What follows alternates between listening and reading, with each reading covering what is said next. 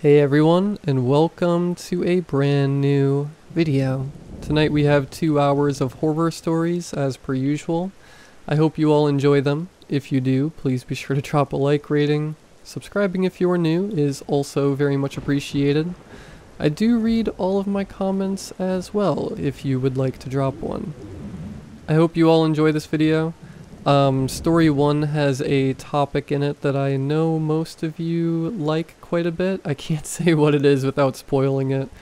Yeah, this whole entire video has some really solid stories in it.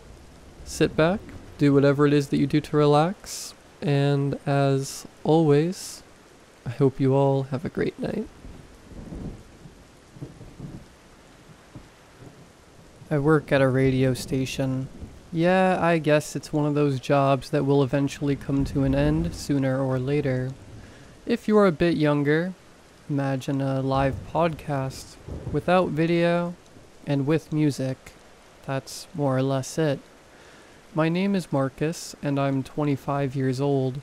When I was a child, although already declining, there were still mini radios around and I used to listen to them at night when I didn't want to sleep and couldn't turn on the TV. That's where my dream of working here came from, and well, I guess I made it. I work at Waves FM, fictitious name, obviously. I wouldn't want to expose more than necessary, during the night shift. And I simply love it. The whole atmosphere, me with my headphones listening and talking to people, playing requested songs and sometimes discovering the value they have for each individual. It's magical. One night, as usual, I arrived at the studio ready for another broadcast. It should have been around 10 p.m., half an hour before my entry. However, upon entering my room, something strange immediately caught my attention. On the desk, in addition to the usual letters and bills to pay, there was an audio tape with a single symbol X recorded on it. I confess I found it curious, but with time running short, I decided to set it aside to listen to it later. After all, I needed to do my vocal exercises and prepare the microphone and other things. As the night progressed and the music filled the air, the break time arrived. I took the opportunity to interact with the listeners, attending to their requests and messages. That's when an elderly gentleman called in requesting the song Eyes Without a Face. Believe me, one of the most requested songs on our station. I promptly played it, but little did I know what Billy Idol would be just the introduction to something much stranger. Well, that was Eyes Without a Face, as requested by our buddy Mr. Grimshaw. Stay tuned in to Waves FM for more nostalgia. And now let's see who will request the next hit. I pressed the button on the desk. Hello? An uncomfortable silence ensued. Someone was on the line. The panel displayed it, but no one spoke. One of the rules of radio is precisely not to leave these gaps. If our only content is audio, we must fill it well. Can you hear me, my dear? How about playing the tape I sent you? I looked at the desk with the X tape. Ah, very well, folks.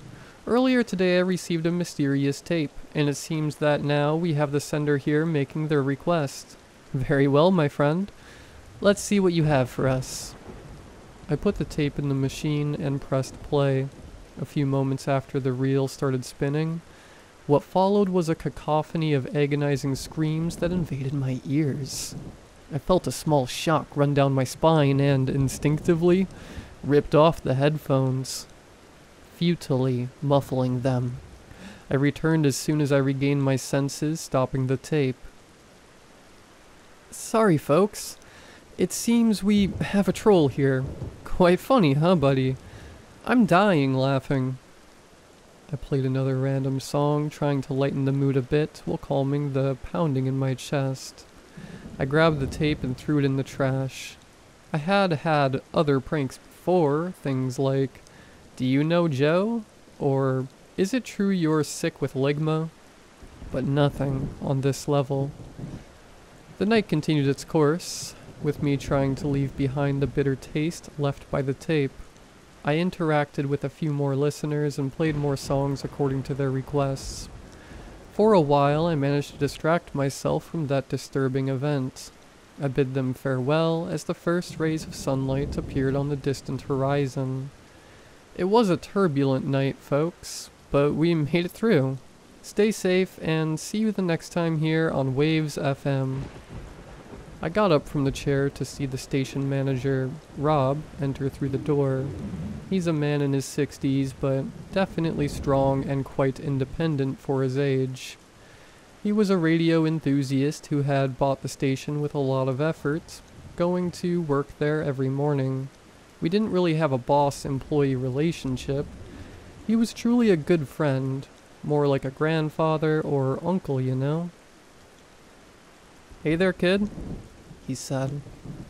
"Good night?" "Hello, Rob," I replied, trying to sound as relaxed as possible. "Yeah, it was a busy night. Lots of requests. Lots of good music playing." Rob nodded as he approached the control desk. His eyes scanned the studio, noticing the X tape lying in the trash can. A slight furrow of his eyebrows betrayed his curiosity. "What's this?" He pointed to the tape. "Oh, that?" I feigned interest, though my pulse quickened slightly. "Just a tasteless prank from a listener. A tape with some strange sounds. Nothing serious, just tossed it away." Rob nodded, but his expression indicated something was bothering him. "Make sure not to lose focus because of these things, Marcus." "Sure, Rob. You got it," I assured him. He gave my shoulder a pat before stepping away. "Good job tonight. Rest well.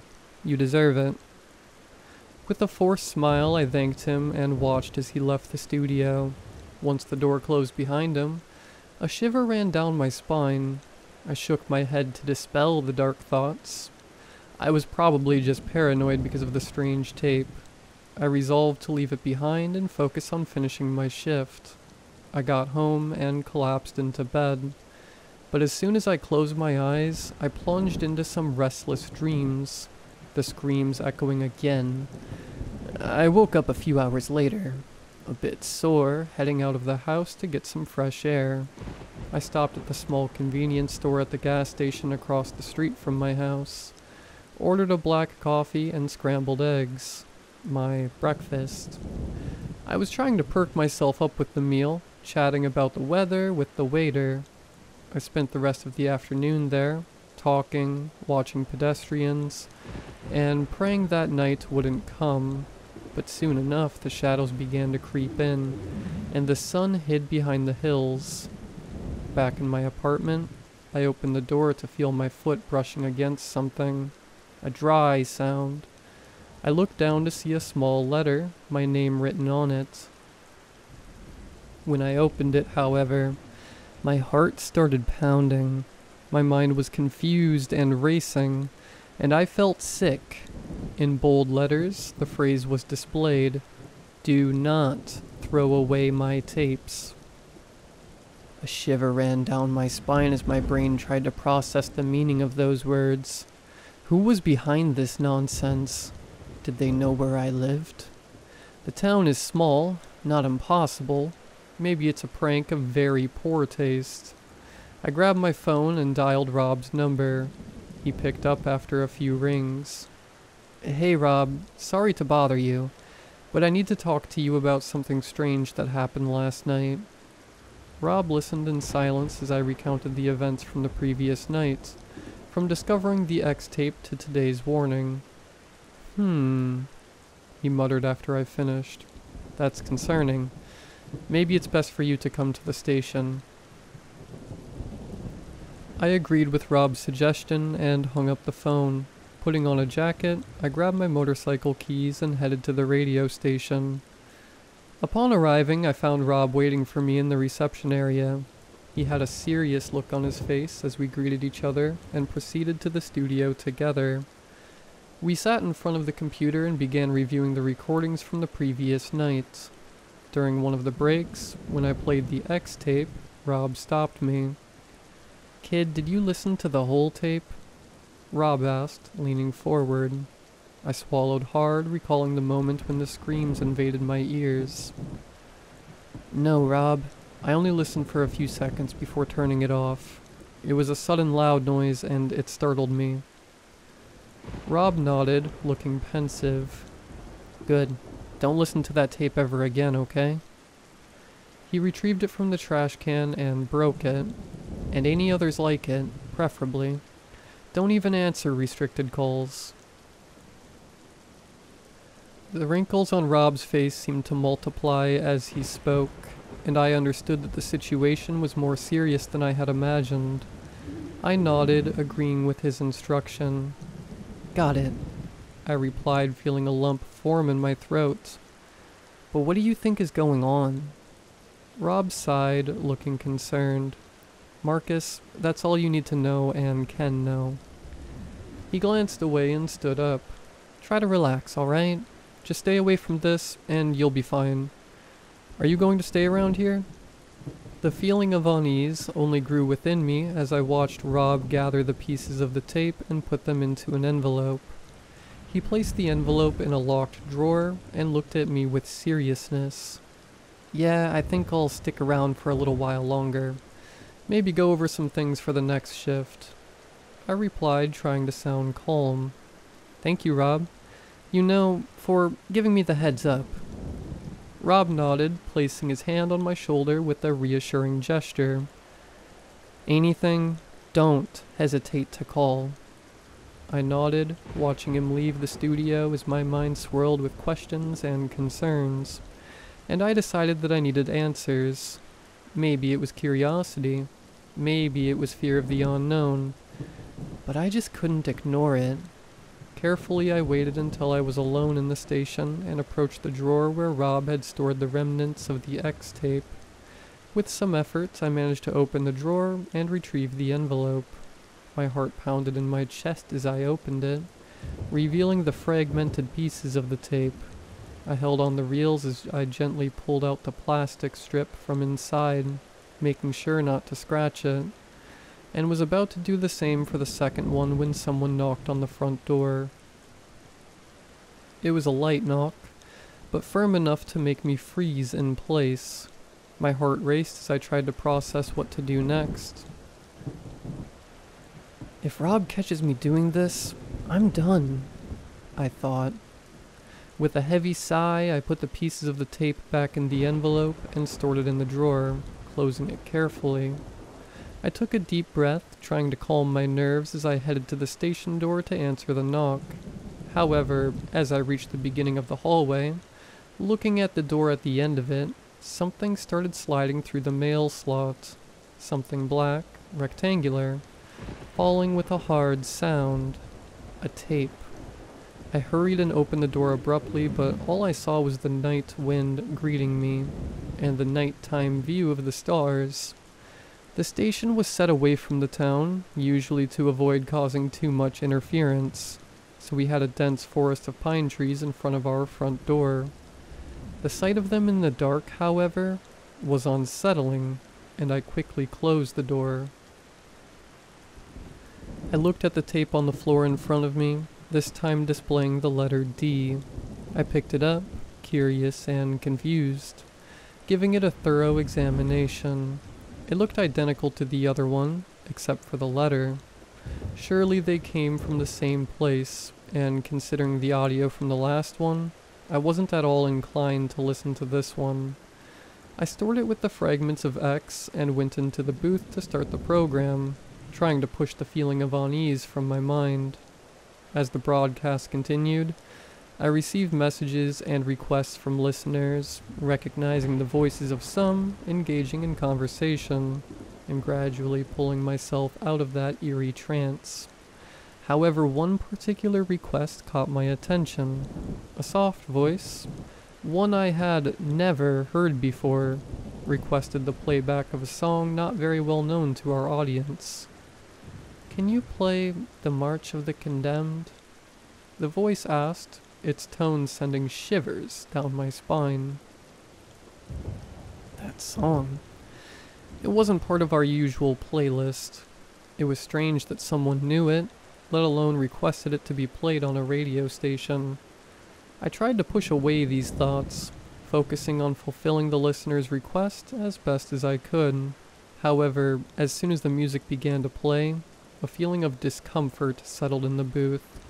The chords echoed through the speakers, filling the studio with a heavy atmosphere. I tried to adjust the volume a bit, which by now seemed too loud. I realized something was wrong. The controls seemed to no longer respond. I persisted, clicking harder, repeatedly, but to no avail. I tried to stop the broadcast to announce technical difficulties with no response. I even tried to shut down the system, but it was in vain. I was out of control of the station. That's when I heard it. Above the music, above the hum of the equipment, above even the frenetic beating of my heart, I heard a sound. A distant but unmistakable sound. It was the same agonizing screams that had invaded my ears when I played the X-tape. They were low at first, but now they were rivaling the music. A terrifying combination of the two intertwining melodies. It was starting to make my head itch. When I realized it wasn't coming from the speakers, but from the D-tape now resting on the table spinning. Now my brain could at least understand. A primitive panic took over me. The kind of thing that scares you without even realizing why, you know? It was as if your whole being feels threatened by it. It didn't make sense to be afraid of the tape, even if it was of screams and strange sounds, but that... With trembling hands, I lifted the plastic cover and looked at the tape, seeing the letter D shining in the dim light of the booth. In a desperate impulse, I ripped it from the machine, but the screams didn't stop. They seemed to be echoing from everywhere and becoming louder and more desperate now. All I did was throw it away. It collided with the wall, breaking in half and falling to the floor. With that, the music, now at its end, returning to normal, fading out. And that was the March of the Condemned, I said, still somewhat shaken. Let's take a quick commercial break and we'll be right back. Don't go anywhere because we've got more coming up on Waves FM. The relief I felt seeing the broken tape on the floor was momentary. My heart still pounded in my chest. My hands trembled and my whole body felt tense. I needed a moment to compose myself, to understand what was happening. But before I could do anything, I heard footsteps approaching the studio. My ears focused and I hid under the table. The door opened slowly. I could feel a presence there, standing at the entrance. Footsteps started coming in. Entering the booth, suddenly stopped. "Marcus, I can see you back there. What's going on?" Rob asked, his eyes fixed on the broken tape on the floor. "Rob?" I said, my voice faltering a bit with anxiety. Trembling, I emerged from behind the table. I received another tape. Like the one from yesterday." Rob approached and looked at the broken tape, his eyes narrowing in concentration. "What letter?" he asked, his voice calm, still not averting his gaze from the pieces. "What?" "What letter? On the tape." This time he raised his eyes to me. It was a D. Why?" "A D? Dang it. Tell me you didn't play it." I didn't play it, but when I looked, it was there spinning in the player." "That's not good. That's not good at all."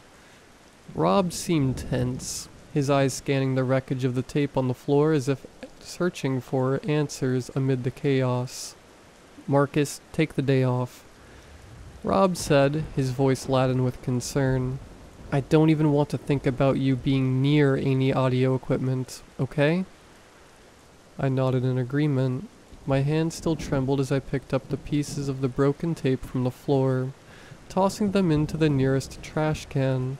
A feeling of relief was palpable as I finally left the studio and distanced myself from the radio station. Rob drove me home in his car. Throughout the day, I tried to distract myself with anything that didn't involve sound. Books, crafts, but the image of the D tape spinning in the sound machine continued to haunt my thoughts.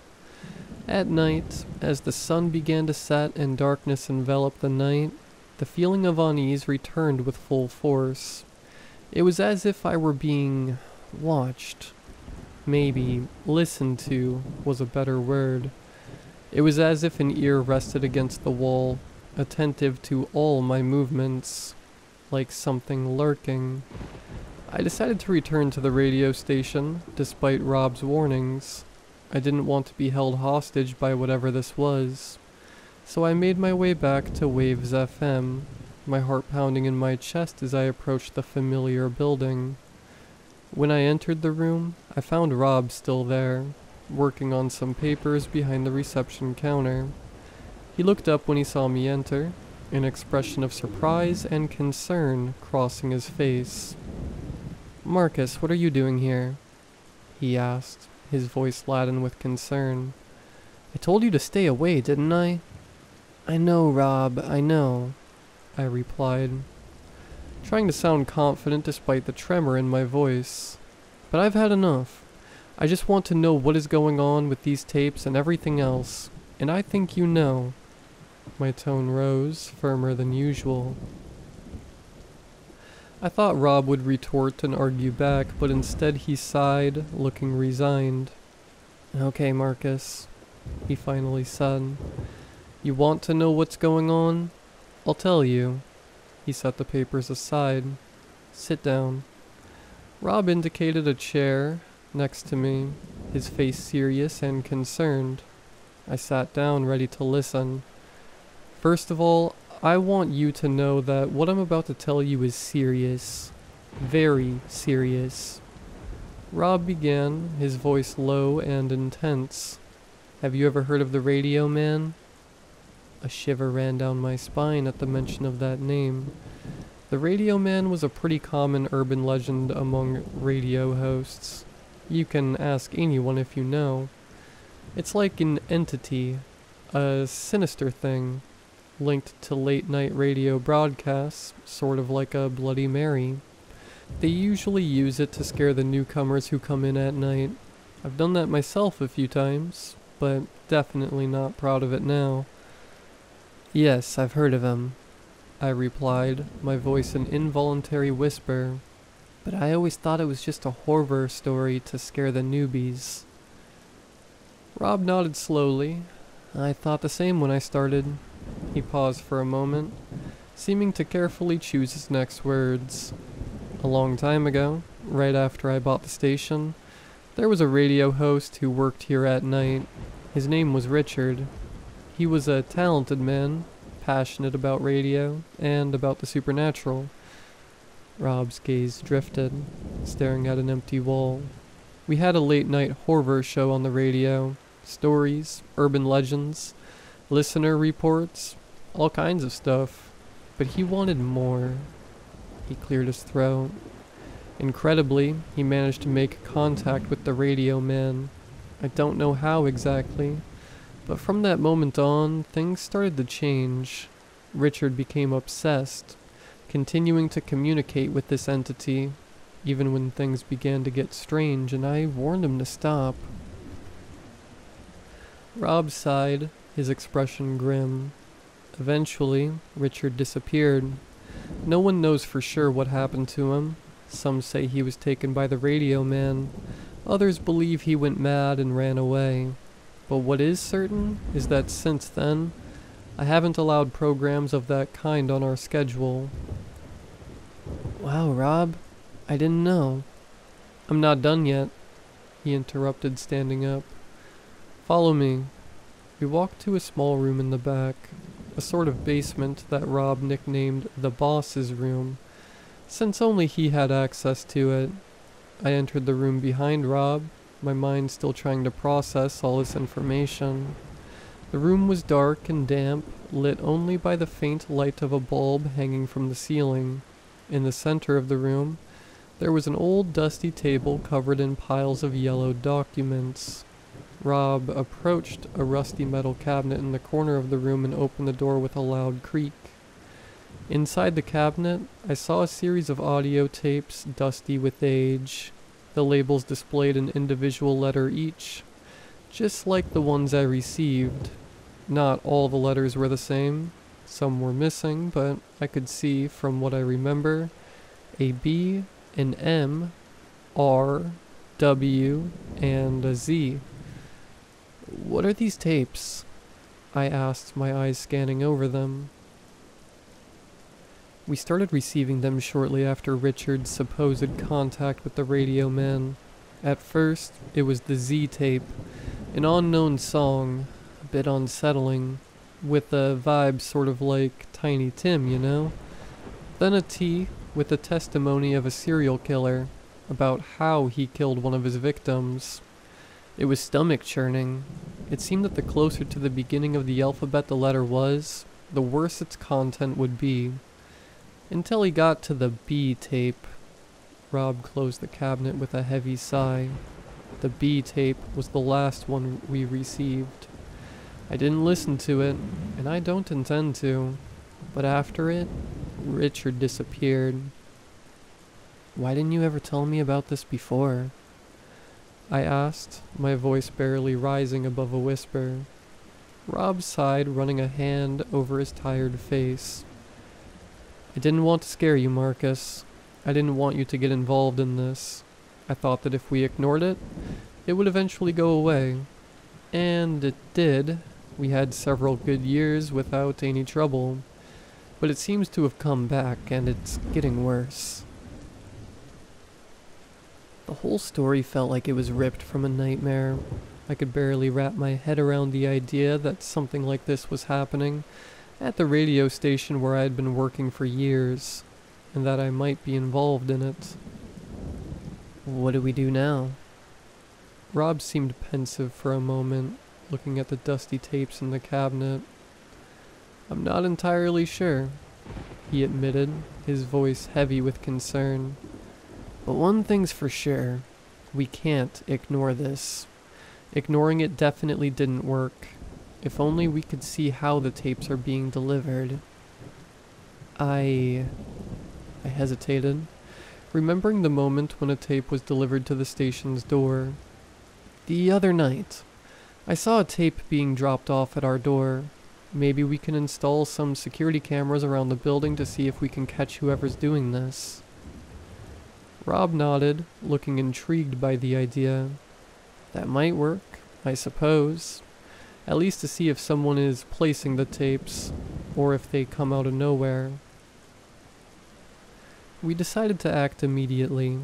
We bought some security cameras and installed them around the station, ensuring that all areas were covered. We spent several sleepless nights keeping watch. We used some pre-recorded programs to keep things running smoothly, and boy was it exhausting. Finally, on the third night, we managed to capture something. The R tape was delivered by a hooded figure, barely illuminated by the dim streetlight. The individual was tall, skinny, moved in a weird way, very spidery. They slid the tape through the gap in the door and vanished into the darkness, as if they had never been there. Rob and I watched in silence, our hearts pounding in our chests as we observed the mysterious figure disappear into the trees. After the video ended, we stared at the screen for a moment, processing what we had just seen. The simple sight of the creature had the same strange effect as hearing the tapes. I felt dirty, burdened. "So with this, can we send it to the police?" I asked. "And say what? That there's a guy dropping tapes at the radio station's door? I think not only is that not a crime, but it's expected." Rob shook his head, looking frustrated. "The police won't be able to do much with this, even if they wanted to." He sighed, running a hand over his face. I guess all we can do is keep watch and try to find out more about these tapes. Maybe we can find some clue that will lead us to an answer. I agreed with Rob. If we were going to investigate this, it would have to be on our own. Go home and take a shower. He pinched his nose. You stink. I sniffed my armpit, and I'm not proud to say he had a point. I drove home, trying to leave the thoughts of what we had seen on the road. After a good, well-deserved shower, I threw myself under the sheets and fell asleep. My phone is always on silent, so I was surprised when I picked it up shortly after waking up, and as my vision adjusted to the screen's brightness, I could see the outline of, I'm not exaggerating, 26 missed calls from Rob. I immediately called him. After 2 rings, he picked up. Hello? Rob, what's going on? Did he come back? Silence. Rob? I could hear the sound of the radio station, birds in the distance, heavy breathing in the background. I don't know what came over me, but I ran like never before to get there. I burst through the door and ran into the room, and when I saw what was there, I was paralyzed. I couldn't even think about the danger it presented. I stammered, trembled. My mind almost convulsed as cold sweat pulsed down my temples. Rob was sitting, stunned, his eyes bulging. He was illuminated by the faint light from the ceiling, and I could see him making that silent gesture as he looked at me, with his index finger placed over his lips. Right in front of him, there lay a tape marked with the letter A. Rob, I began to walk towards him, but he closed the cabin door abruptly, turning the latch and shutting himself in. What's going on? I tried to open it. He seemed agonized, holding his mouth almost as if there were about to be vomit. But when his hands wavered, what came out of his mouth was not bile, but a torrent of words. I couldn't quite understand at first, but just 2 seconds later, I was affected. It was probably what was on the A tape. The words, the mere understanding of them was driving me insane. As quickly as it came, it stopped. I saw Rob grab his mouth. It makes my stomach turn just to remember.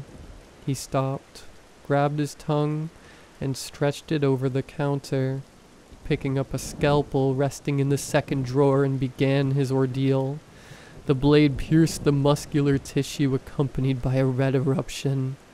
The elderly man's grunts echoed in a surreal manner, but that pain didn't stop him. He continued, descending and descending, until the scalpel met the cold wood of the table, now bathed in his blood, sweat, and tears. He stood up with the crimson waterfall flowing from his mouth, while I stared at his tongue, which lay gently beside the tape.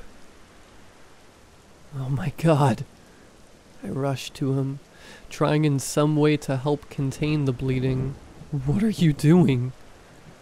I was in shock, unable to comprehend the scene before me. Rob tried to articulate something, but his mouth was full of blood and he seemed unable to speak. His eyes, however, conveyed an almost inhuman desperation. I grabbed my phone and dialed the emergency number, but as the operator said that help was already on the way, I saw Rob, with his finger and using his own blood as ink, right on the table. Go and don't come back. He pleaded this amidst incomprehensible murmurs. The teams arrived shortly afterward, and I was stunned by the adrenaline and tried stumbling to explain the situation. They seemed to understand, and I know I was cowardly, but I didn't accompany Rob to the hospital. I decided to follow his advice and leave everything behind. That was 2 days ago. Today, as I was getting ready to leave with my bags packed, I noticed something in my mailbox. I felt sweat down my back as I began to think about what it could be. As I approached and opened it, however, I found a sturdy envelope with an official seal that read, "Summons to attend trial. Dear Marcus, by means of this document, you are formally summoned to attend the trial related to the case of Robert, who is currently hospitalized and unable to appear in person. The trial will take place in the District Court of, on, at, in room. Your presence is required as a key witness in the case at hand, in order to provide testimony and relevant information for the ongoing investigation. It is of utmost importance that you attend punctually and be prepared to answer questions from the judge, lawyers, and other interested parties. In case of impossibility to attend on the designated date and time, we kindly request that you contact this court as soon as possible to arrange a new date for your testimony. Your cooperation is essential for the fair and effective progress of this legal process. We count on your presence and collaboration. Official." I stared at the paper. After a call to the hospital, I found out that Rob has been unconscious since he arrived at the hospital, and therefore I can only testify to what happened. Considering that the cameras only captured the two of us entering the building, I understand that I am the main suspect, which leaves me unable to leave town. I don't know if this has been widely reported, but I just received news that two of the police officers investigating the case were found dead in, well, I don't want to disgust you, but it definitely wasn't pretty. Apparently they were conducting forensic analysis on some objects found at the crime scene, including a tape, as stated in the report. These are definitely dangerous times. I advise you not to take back roads, avoid passing near towns, and travel with the radio off. But if you decide to ignore this warning, don't forget to tune in to Waves FM every day from 10 p.m. to 5 a.m. for the best late night programming.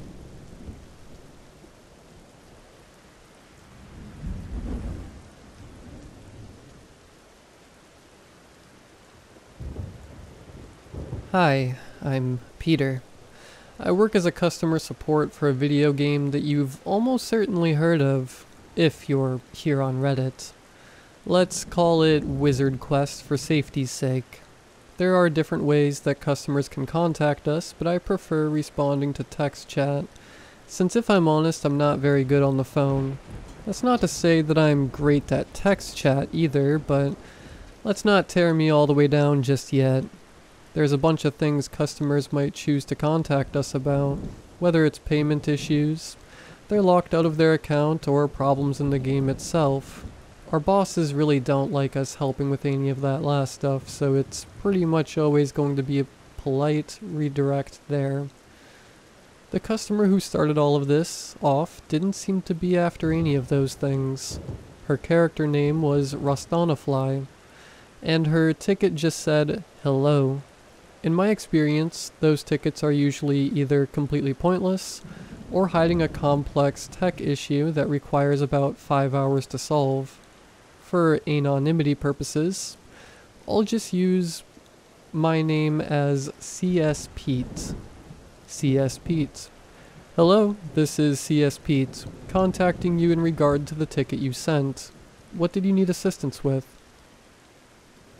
Rustonafly. "Hey you, I need a word." Well, this already put my nose out of joint because I don't like having to repeat questions. I hate it when customers need you to coax answers out of them. So I left it a few seconds to see if she'd follow up with anything. When it became clear that she wasn't about to type anything else, I gave up and asked again. "Good morning, what did you need a word about?" Rustonafly. "What's it about?" Well, this didn't seem to be going well at all. Perhaps English wasn't her first language. I tried to figure out what I'd said that was unclear, but I was already behind on ticket count. We have a target number to close a day, and I am not good at thinking when stressed. After a few seconds of further silence, I gave it another try. CS Pete. It is about the ticket you sent. It just had the description, hello. I wanted to ask if you need help with something. Fly. I think I left a book here yesterday. It might have got mixed up with the others, but mine wouldn't have had a sticker in it. I frowned. Was this a prank? Did she think this was the library she'd contacted? But that made no sense. I could see from the ticket info that she'd sent it from in-game while playing on a character, not by email or on the online form, which, congratulations to anyone who finds a way to send a ticket to us through that route. Well, either way, she'd sent a message and I could hardly ignore it, no matter how bizarre it was. I tried to think it over. There were certainly books in-game, but they were just items you used to teach your character spells, or readable items that explain lore, or had silly little stories in them. You could trade them to other players, or sell them to in-game vendors. But it wasn't a game where you could just drop the item on the floor for anyone to pick up. As for stickers, well, that was anyone's guess. Perhaps she was just using a translation that was missing the meaning. I decided to ignore the parts I didn't understand and gave it another shot. CS Pete. Is this an in-game item that you have lost? I can search for it if you have the name. Fly. I don't think so. All the ones I checked had one. CS Pete. What is the book called? Fly.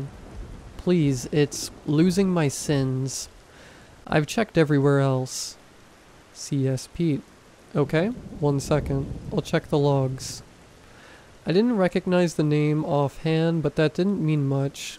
While I used to play the game constantly, most of my friends had split off to their own lives or different games, and it wasn't so interesting for me anymore. I was out of touch with a lot of the new stuff these days. First things first. I was going to look at her character's inventories to see if she hadn't just stored it on the wrong one, or maybe just deleted or sold it to a vendor. Before I could do anything though, her next message came through. Fly. Tell you what, why don't we check in the back? Follow me.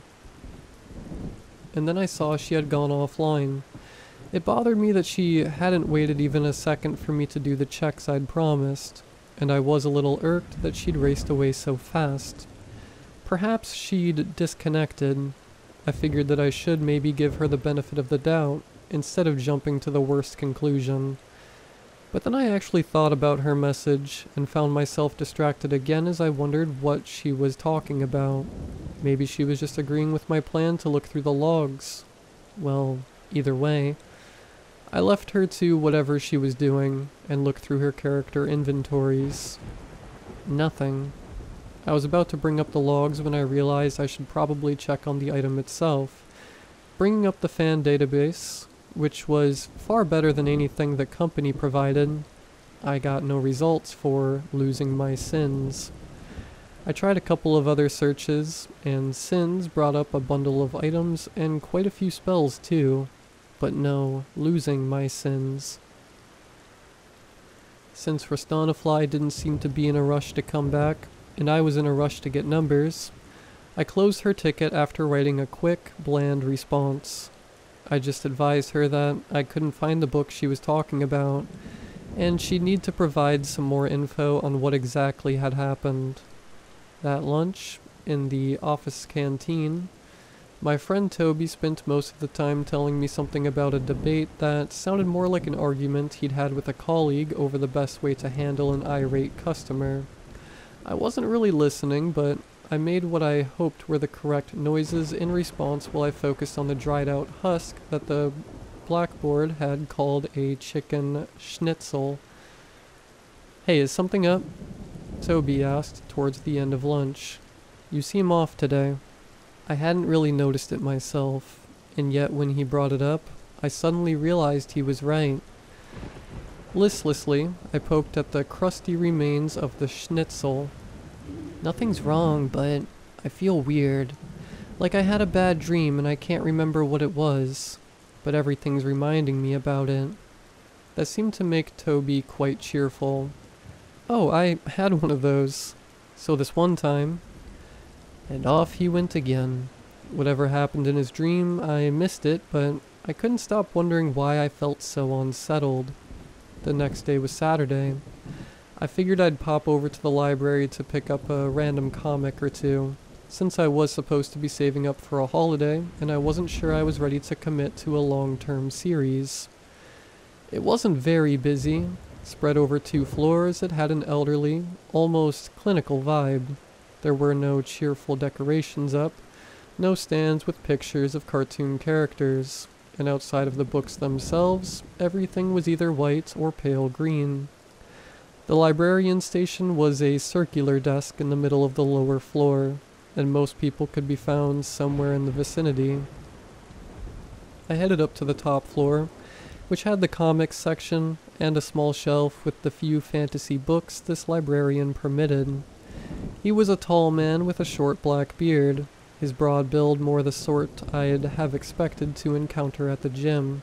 While I didn't get the impression he liked the sort of books I was into, he was friendly enough whenever I needed help.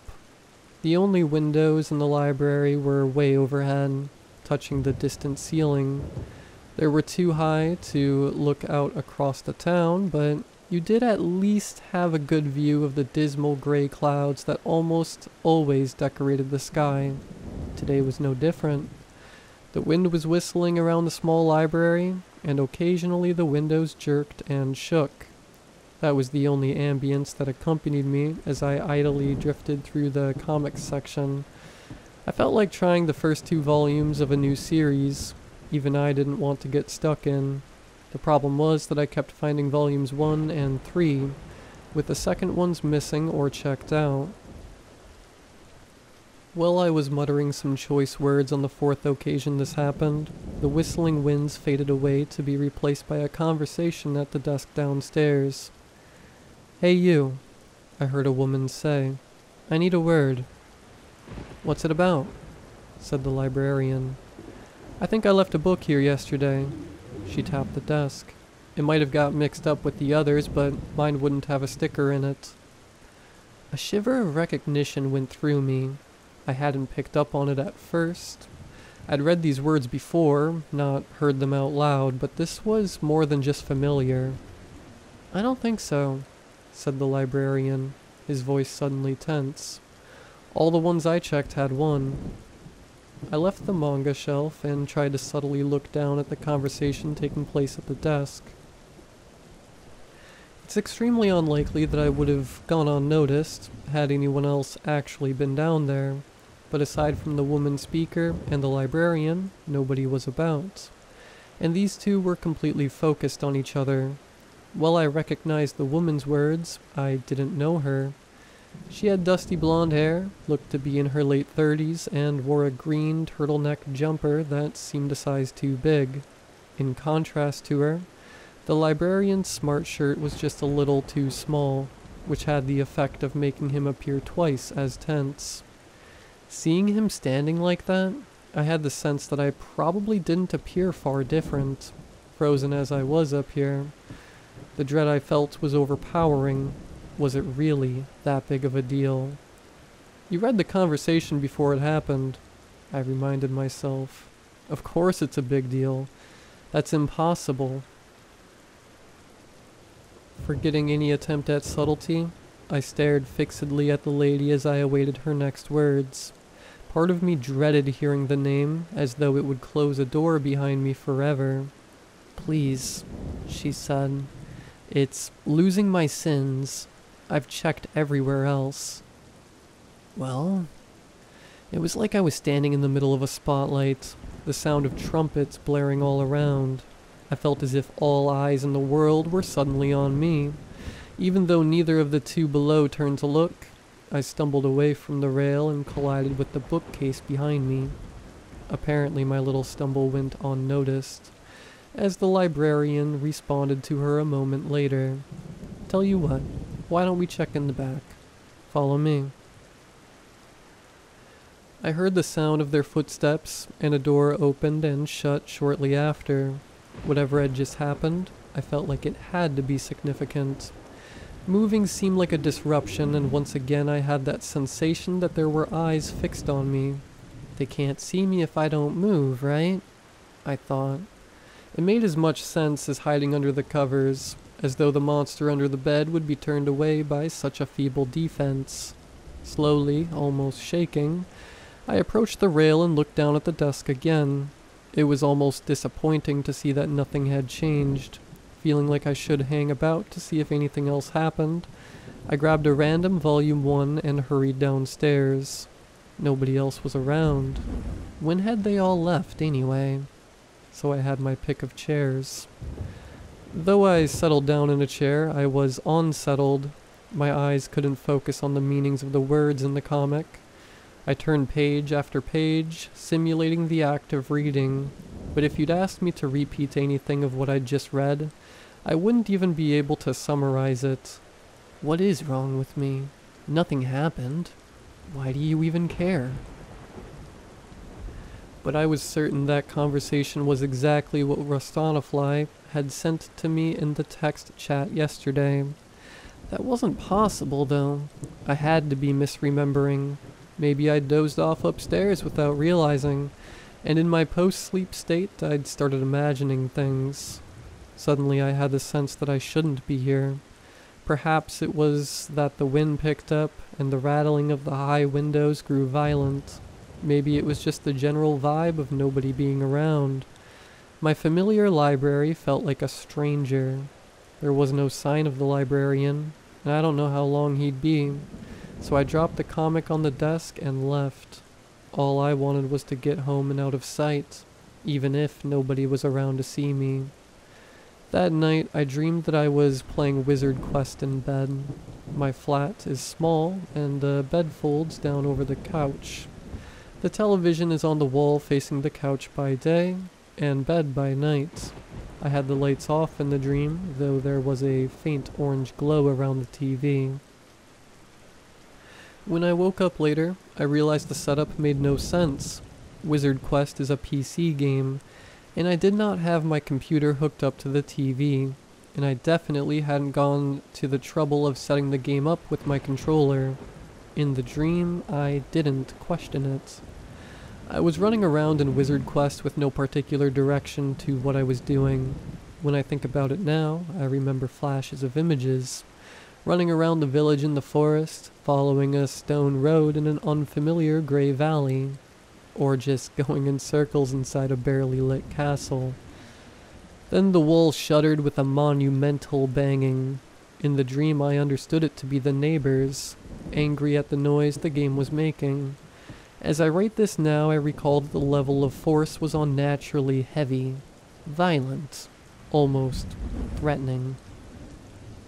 Dream Peter was terrified. "I'm sorry," I said in a voice that was practically crying. I think at that point I either switched off the game or the dream switched focus because I don't remember anything else that happened afterwards. For the rest of the weekend I tried to forget about silly things that I'd probably misunderstood, as though such a mundane conversation would be magically foretold to some layabout like me. Did I honestly think that I was a psychic? And why would a mysterious force communicate to me through a player ticket? On the following Monday, I went into work ready to check Rustanafly's ticket and see that the chat was nothing like what I remembered. Of course the words wouldn't match what I heard at the library. There was zero chance that she'd reference the book Losing My Sins. And yet there it all was. I pulled up the ticket in the database and reviewed the chat logs, and it was all exactly as I remembered and overheard. I felt sick. It seemed so unimportant, but at the same time it was breaking a fundamental rule of the universe. There was nothing I could tell anybody else either. They'd laugh if I told them a customer had spewed out a record of an incidental library conversation a day in advance. I knew I'd have reacted that way if anyone had ever come to me with that story. Over and over I thought, why me? Why that conversation? When I checked Rustanafly's ticket history, there was just one other contact where she'd asked for an item to be restored. The chat had already been ordinary and dull, a simple question/answer with no cryptic messages or references. Her listed address was somewhere far to the north, so unless she'd been on a random weekend trip to my dismal little town, she probably wasn't the person I'd seen at the library, right? Another thought occurred to me, and I checked my surveys to see if she'd filled one in for me. Apparently she had, and I almost felt better when I saw that she'd given me no stars. My indignation, briefly pushing away the nameless dread building inside me. She'd left a comment, too. Didn't even try to help. I thought that was unfair. It wasn't my fault she'd ignored my questions and gone offline. After work, the library was on my mind again, though I was doing my best to ignore any thoughts of weird predicted conversations. It was nevertheless there in the back of my mind. I should find that comic again, and read it properly this time, I thought to myself as I took the backstreet shortcut to the library. Besides, it was actually sunny for once. The world felt brighter, more optimistic. It was almost enough to dispel that alien sensation I'd felt when I had last been in the library, surrounded by the clattering of window frames overhead. When I reached the library, though, it was shut. There was no explanation given for why, and nobody around to ask. As the bad feeling threatened to return in full, I quickly dispelled it by telling myself I'd go to one of the bookshops in town and buy the first few volumes of that series instead. Some retail therapy would keep the demons at bay, I figured. I didn't read much of those comics, though. As soon as I got home, I found myself on the internet looking up any information about the library closure. But there was nothing conclusive. The best I found was a post asking why it was shut, and the library account replying that, unforeseen circumstances, meant that it would be closed temporarily. Had I missed something significant about that conversation? What if the librarian had murdered that woman when he'd led her into the back area? What if she'd murdered him? But there would have been some sort of news if that had happened, right? Maybe they'd both disappeared back there. Perhaps they'd eloped and left nobody to run the library. It didn't have to be the worst case scenario after all.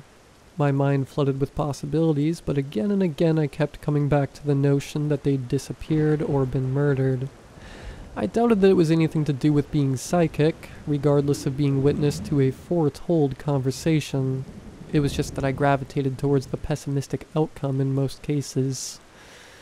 I don't know the library's name to look him up, and he wasn't listed on the vague info available online.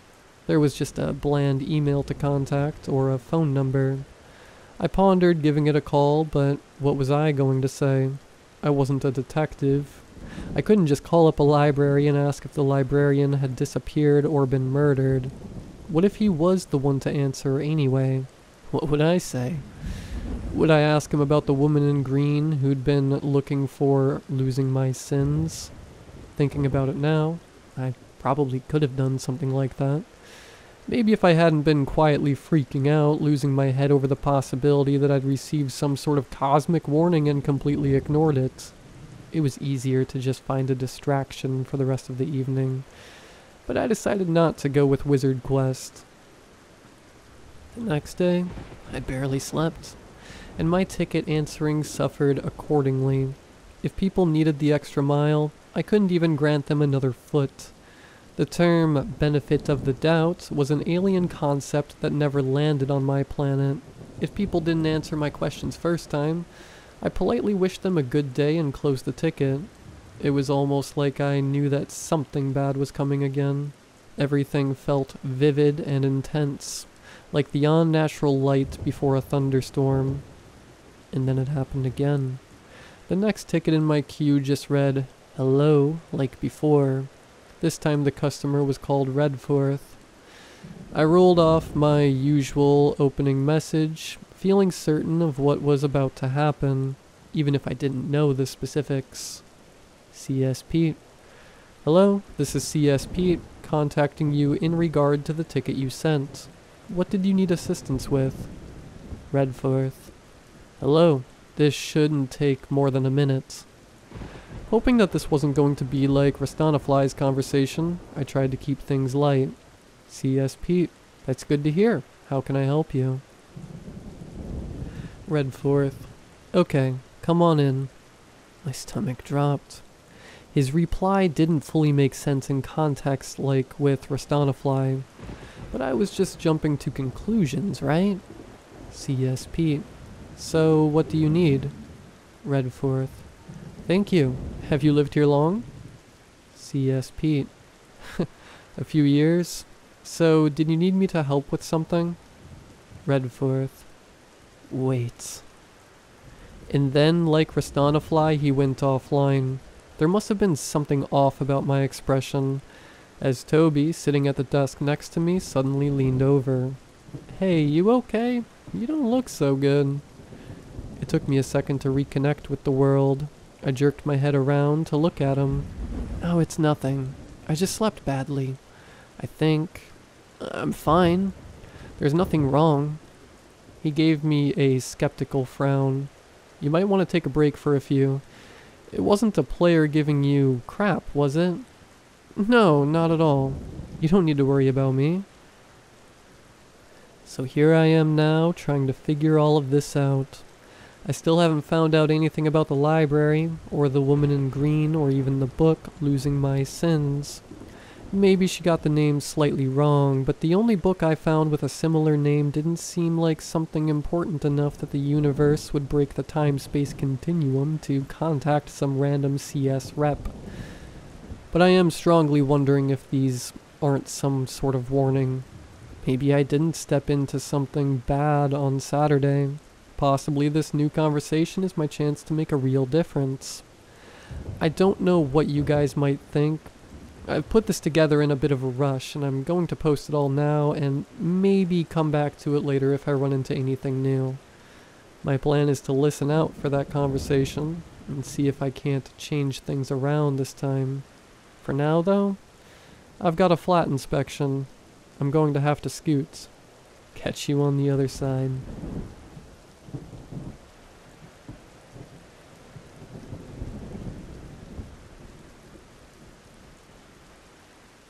I've never been much for excitement. I'm the sort who likes to get invited out, but always volunteers to be the designated driver. Relieved because it means I get to stay sober and serious. No one expects the DD to go dancing on tables or telling wild stories. I can be a shy, reserved, plain Jane. I keep my nose in books and out of everyone else's business. That was why it surprised everyone. Especially me, when I agreed to join Miki and Shania in urban exploring that day. Miki is my cousin, and Shania is her best friend. I guess I agreed to go because I was feeling a bit stung over the fact that my crush, Yasmin, who is gorgeous and has a voice that could call angels, commented to friends that I am a bit boring. And so I guess I just wanted to not be boring. To have, for once, a story worthy of telling over a drink. But when we got to the house, I felt uneasy. The whole neighborhood was sad, really. A story of American prosperity turned to poverty and abandonment. Entire streets with only one or two houses still occupied. The rest withering away with boarded windows in overgrown lots. Miki picked out the house at random, saying it looked creepy. I don't know if it was any creepier than any other sad building in that cul-de-sac. The house had yellow siding stained by weather and time, curtains hanging in the cracked upstairs windows, a short flight of stairs leading to the front door. The lower windows were all boarded, and the door, of course, locked. But while I was ready to give up almost immediately, Shania's eyes sparkled at the challenge. She circled around to the back of the house, and a triumphant yell brought Miki and me following. The back door, though boarded, had been broken into at some point over the years, and it swung open easily. Are we sure it's safe? I wondered. Shania just grinned. You gonna stay here if it's not? She asked, and plunged into the darkness. And that's how it was inside. Dark. Shania and Miki flickered on headlamps and flashlights. I only had my phone light, so Shania pulled out a spare flashlight from her backpack for me. Girl, it's just an empty house with old stuff. She squeezed my arm in encouragement. Nothing to be scared of, unless you believe in ghosts. And she winked and laughed. A bold peal of laughter that lifted my spirits and made me jealous all at the same time. I didn't know a person could laugh in the face of fear like that. I didn't really believe in ghosts. I didn't believe, but was still scared of them. Was that pathetic? I smiled weakly and thanked her for the flashlight. Miki told me to quit being a baby and squeezed in past me, and all three of us entered the living room and looked around. It looked exactly like every old person's living room. The carpeted floor was a dark beige and stained with coffee here and there. A plush armchair sat facing an ancient television, the kind that looks like a boxy cube, not a modern flat screen. I almost expected to see antenna sitting on top of the old thing. Bookshelves and hutches held books, knickknacks, cups and glasses, and many years' worth of dust. Little ceramic figurines of children and pigs with wings and big-eyed frogs, and all sorts of odds and ends, looked out at us. It was cluttered, and a lot of it was broken. The wallpaper peeling and mold streaking the walls. Just a forgotten, lonely old house. Dang! Shania picked up a figurine from one of the shelves. Look at this stuff. Super vintage. But there's like collectibles and stuff we could take. You want to bring some back? Suggested Miki. I wondered aloud if that counted as stealing. Both girls looked at me, and I shut my mouth. Shania looked around, gesturing with her flashlight, and said, "Stealing from who?" She had a point. I couldn't really argue. Still, I don't know. Just feels kind of disrespectful. I mumbled. More disrespectful than leaving it all here to rot? Shania tucked a glass-eyed frog into her pocket. At least if we take some, someone's getting use out of them. Miki took out a bag and began filling it with some of the bowls and candle holders she thought might be crystal. I was pretty sure they were just glass, though. Shania was more interested in the figurines. I looked around, unsure what to take, and finally, my flashlight illuminated a ceramic lovebird sculpture. I don't know why I was drawn to it. It seemed handmade. The glaze wasn't perfect, and the wings were a little clumsy. I imagined it might have been a gift, not store-bought. Somehow the idea of a handmade gift, passed down and forgotten and then recovered, moved me. So I wrapped it up in some napkins and put it in my bag. I was still looking at the shelves, moving into the kitchen with its dirty and torn linoleum, when a scream made me jump. Back in the living room, toward the rear of the house, Miki was shining her flashlight on something. Shania with her, both of them whispering. Then Shania bent toward the floor. Approaching, I saw that they were looking at the staircase leading up to the second-floor bedrooms. The thought of going up there filled me with dread, and my gut bunched with knots. But my entire stomach seemed to overturn itself when I saw what Shania's light was shining on. A dark stain just below the bottom steps. A person-shaped stain. There was the head, there were 2 arms. Okay, that's really freaky, said Miki. Shania, kneeling and grim-faced, was tracing her flashlight along the outline. You know what happens sometimes with old folks. They die and no one finds them for a while. The body just lies there decomposing. This is probably where she died. She? I echoed. Or he, but all these figurines and stuff make me think Grandma, not Gramps. But if we go upstairs, we'll find floral dresses hanging in the closets. I'm not going upstairs, I announced. Me either, declared Miki. Shania wanted to go. Carefully avoiding stepping on the body stain, she ascended the stairs. From up there, she called out to us about things she found. Bathroom is a mess. Yuck. Yep, lots of flower print. Stuff like that. Finally, she returned, a dusty frame in hand, and offered it to Miki. It was a photograph of an elderly woman and a boy. Bet that's the old woman who lived here, and her family.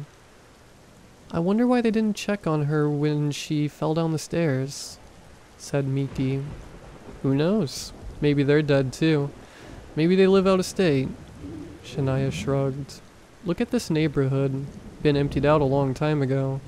Chances are wherever her family lives, it's not close by. Come on, let's get out of here. Thought I heard something up there. Heard something? The hairs on my neck prickled. Like what? Like her ghost. Gonna yell at us for stealing, said Miki and laughed. Then she and Shania raced to see who could get out first, pushing me aside. I cried out, nearly falling on that stain. I almost touched it. Guys, wait! I yelled, running after them. Halfway out of the room, I'd swear I heard a sound. A voice calling to me. And I screamed, heart hammering, my voice ripping from my lungs in a shriek of utter terror as I rushed after the others and out to the car. They wouldn't stop teasing me the whole drive back. Your scream could have woken the dead, Shania exclaimed. Seriously, I thought something got you, put in Miki. I didn't tell them how I thought I heard an old woman's voice. They'd just laugh harder at me. Miki dropped me off back home, and Shania told me she hoped I had fun and wasn't scared too much. I smiled weakly and waved goodbye, and retreated up to my bedroom in my parents' house. I'm saving for enough to move out, but for now, I pay a small amount of rent while I work at my uncle's shop running the register. I felt ready to cocoon myself for a good week. This would make a good story to tell when I joined everyone for drinks, but it'd be a while before I'd be up for it. I put the ceramic birds on the windowsill, trying to decide if they were cute or just creepy. A shower took off the last of the grime and the chills, and by dinner time, I was feeling excited enough to share what I'd done with my friends.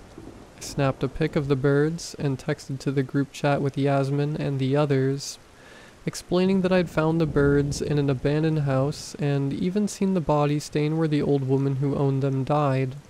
Lots of exclamations and emojis from everyone in response. Yasmin texted, "Whoa, dang girl, you gotta invite me next time." I hadn't been planning a next time. The thought of exploring more terrifying places made my pulse escalate, and not in a good, fluttery way. But if it impressed Yasmin, if it made me more interesting and less boring... Anyway, I tucked my phone away and went to bed feeling, for once, like someone who had stories to tell. Not the dull girl who looked after the shop and was so forgettably plain. The only name she could possibly have was Jane. No, I'd become someone else. Brave. Exciting. I had glorious dreams of dancing on tables at the center of parties, but something jolted me awake in the dead of night. I lay there, curled under my sheets, every hair on end. From somewhere downstairs came a soft wail, a moan. The old woman. The moaning continued. I pulled the pillow over my head and whimpered, too terrified to move. How did her wailing not wake anybody else? She was so loud. I don't know how long I lay there, wishing the wailing would stop before I drifted off to sleep again.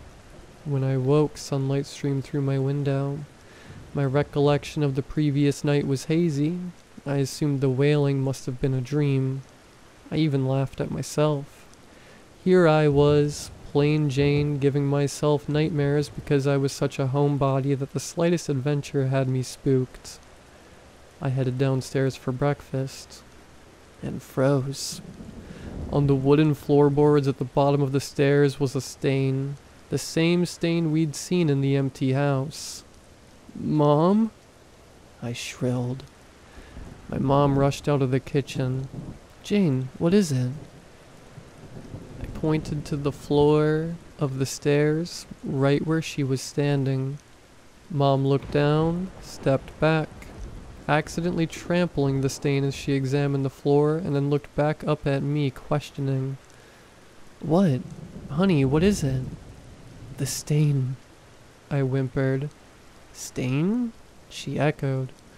Dropped down to her knees, peering close. "Where?" She couldn't see it. She was right on it and couldn't see it. Never mind," I said. Hurrying back to my room, I snatched my phone, came back and took a picture of the stain to send to Miki and Shania. Except it didn't show up. I could see it on the floor, see it right there with my own eyes. But when I tried snapping a pic with my phone, nothing on the screen. "Sweetie?" Mom's brow knit in concern. "Everything alright?" Yeah, yeah. I smiled feebly. Having lost my appetite, I went to work without breakfast. After my shift, when I came home, the stain was still there. If anything, darker than before, but Mom and Dad went up and down the stairs without seeing it. I went upstairs and got the birds. Considered shattering them and scattering the pieces, but as I held up the little ceramic sculpture ready to drop it on my floor, pangs of guilt had me setting it carefully back down. I should return it to the house, I thought. Until then, I wrapped it up and tucked it deep into my closet, out of sight, out of mind. Hopefully, once it was back in its place, the stain would disappear. The moans persisted every night, always around the same time. The stain persisted as well. As for Miki and Shania, they refused to take me back to the house to return the birds. They didn't want to go back, and didn't believe me about any of it. Especially after Miki came to my parents' home and couldn't see the stain. She asked if I was just making it up for attention. I'd have been angry, furious at my cousin for throwing such an accusation in my face, if I hadn't been so terrified in that moment because just behind her stood an old woman. Things got worse. The old woman appeared randomly in my house, always near the stairs. Sometimes I'd hear her come out of her room. Sometimes she'd be hovering by the window, looking confused. Other times she was looking right at me. One night I arrived home after midnight. I'd been out with friends doing my usual shift as the DD. No one really noticed how morose I was. My thoughts that night were on Yasmin and my social situation and wondering if I would ever break out of my own shell. When as I headed upstairs, a cold and clammy hand gripped my ankle. Shrieking, I ripped free. My shrill scream woke my mom and dad, who rushed out, Dad with his fists up, ready to fight whatever intruder was apparently murdering his daughter. I rushed into my room and slammed the door, sobbing. When I came out, there was no one there. Nothing. Just my parents looking at me, concerned. They asked me if I'd be willing to see a psychiatrist. I thought maybe a medium would be better, and I found one online who did a teleconference with me. She recommended the same thing my instinct had told me to do initially. Destroy the ceramic birds. I'd taken a personal item, she said. Something that meant something to the deceased. If this object was what had brought the ghost into my home, destroying it would free me. Next day, when I returned from work, I retrieved the birds from upstairs. I decided that, rather than destroy them, which seemed disrespectful, I'd start by returning them to the house where I found them, even if it meant I had to go back there alone. But I'd just left my room and barely reached the bottom of the steps when cold fingers clasped my ankle. I shrieked, jerking free and rushing to the door. The ghost, trying to grab me. As I reached the front door, I spun back, glaring over my shoulder. I could see her now, the ghost of the old woman. She lay at the bottom of the steps, her fingers curled into claws and her face a grimacing snarl. Her mouth opened in a wail. I stood there for a long time staring, and then I came back over to the stairs. And when I knelt down, she grabbed my arm so tight. Her icy hand left strange imprints on my skin. I held the birds down to her, and with my other hand clasped hers. I don't know what gave me the courage to suddenly do this, but now I heard what it was she'd been wailing over and over again. "Help," she groaned. "I'm here," I said. Her hand squeezed tighter. "I'm sorry I ran away before. I don't know who gave you these birds, but they must have loved you very much. I'm sure they wished they could have been there for you." She was listening now, her mouth still a grimace of pain. I'm not religious and I don't know any prayers, so I just kept saying, "I'm here. You're not alone. Here are the birds. Here's my hand." I don't really know what else I said. My vision was blurry and I didn't realize that tears were streaming down my cheeks until I blinked and squeezed my eyes shut and reached up to wipe them clear. And when I looked down again, the old woman was gone. I was alone, just me sitting there at the bottom of the steps with some dusty ceramic birds in my palm. The stain was gone. The medium told me I should get rid of the birds anyway, but I didn't. I went upstairs and put them back on my windowsill. They sit there still. I'm keeping them for someone who shouldn't have been forgotten.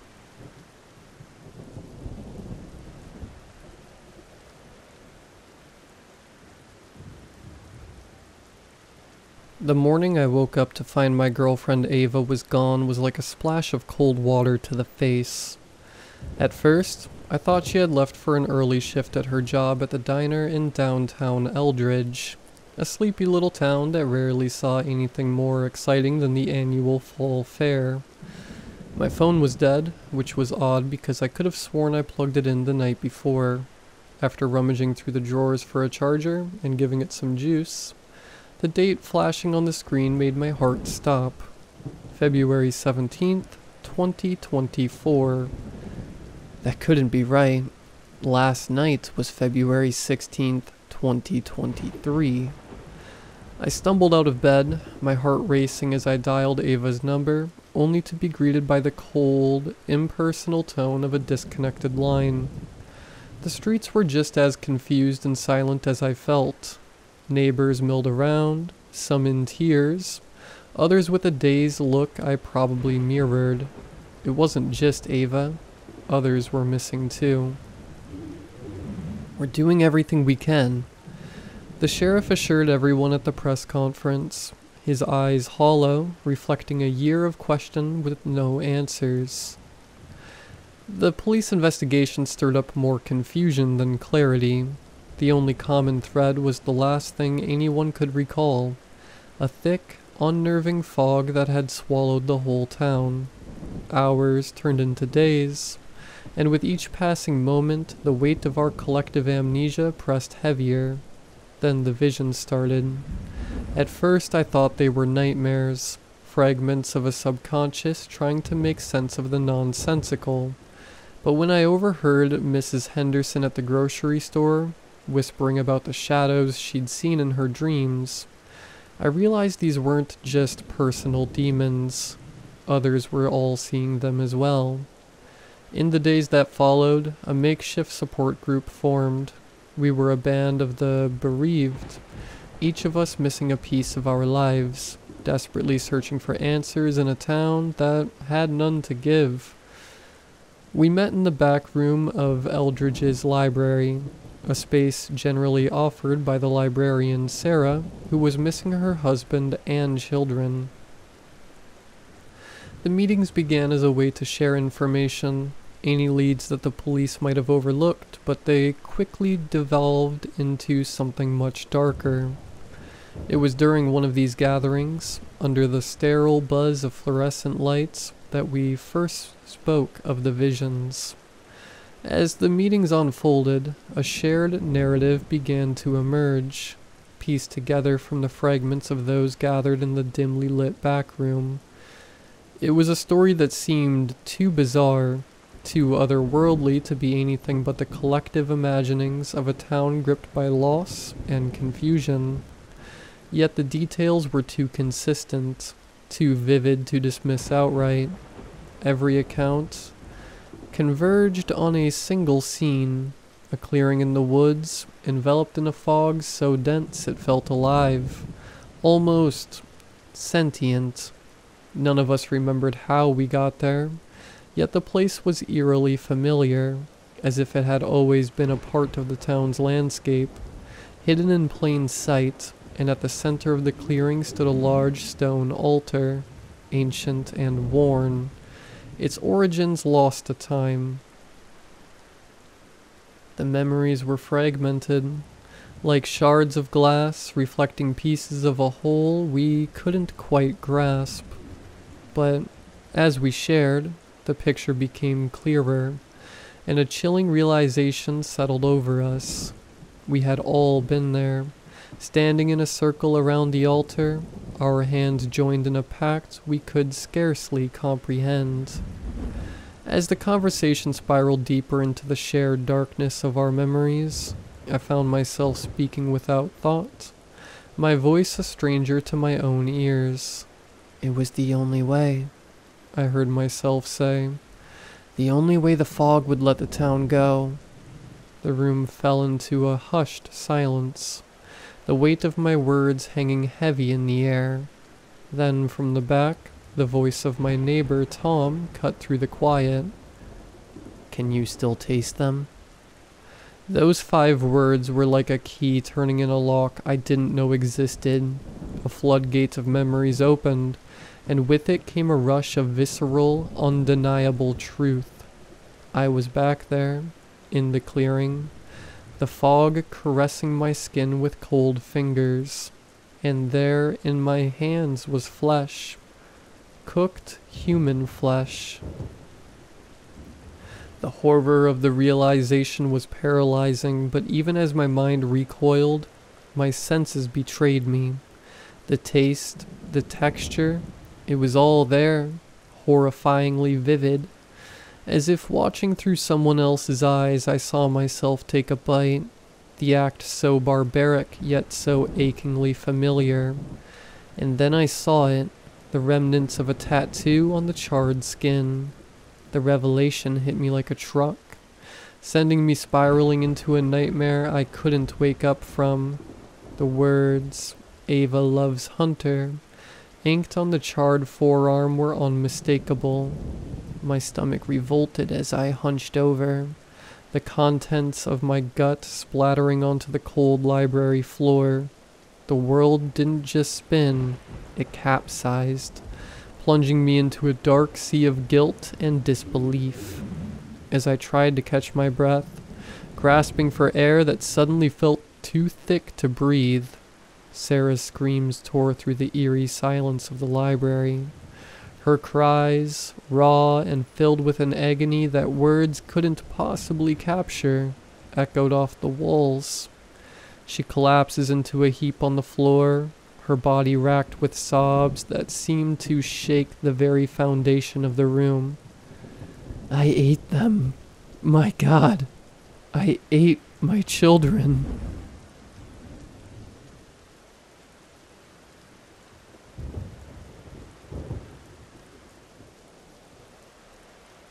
The past year had me riddled with anxiety, and only until recently did I find the dread-filled pit in my stomach become quenched by relief.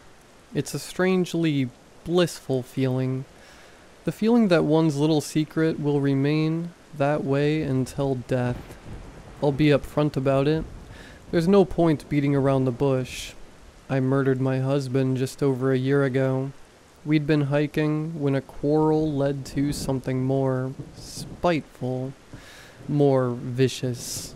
It was raining heavily, and as we'd neared the small cliff, wherein I had judged that a fall from it would certainly not kill anyone, I had pushed him. Yet, what I had failed to calculate was that he'd fall and hit his head on a rather sharp rock, killing him instantly. I was so frightened. I leapt down immediately, noticing how much blood had pooled beneath his crushed skull, splashing upwards at me with each pulsing raindrop that fell onto him, onto us. Like the blood was trying and failing to splatter back at me in retaliation for what I'd done. To mark me externally, in the same manner that guilt and fear had done internally. I did what any normal person would have done, and called the police and ambulance services, explaining everything that had happened, bar a few crucial details. That my poor dear husband had slipped from the torrential rain and lost his footing, tumbling backwards to his demise. It wasn't hard for the police to believe my tale. With no previous mentions of abuse, verbal or physical, they quickly accepted my story as fact, and the gushing words from my in-laws and his friends cemented it on the official report. It's funny, isn't it? The way that pervasive guilt makes crocodile tears flow with ease. It wasn't an unwelcome sight. To see a bereaved spouse crying a fountain at their love's funeral. That's the point of marriage, till death do us part. But no one ever expects it to happen so soon, so early in the binding contract. We'd only been married for 2 years before I murdered him, and had been high school sweethearts long before that. The sympathetic hugs and pats that wrapped around condolences allowed me to crumble more, to feign pain in a frantically authentic way. The performance of a lifetime, till death do us part, and in death he had parted from me, and the role of victim had been unceremoniously reversed. I was the victim now, the victim of purely unfortunate circumstances. The thing is, though, is that guilt is an incredibly difficult emotion to shake off. It wraps around you like shackled binds, covering your mouth and ears in a thick smoke that clouds your perceptions. And, as guilt takes its hold on you, it provides more leeway for its lover to sink its icy claws into your back as well.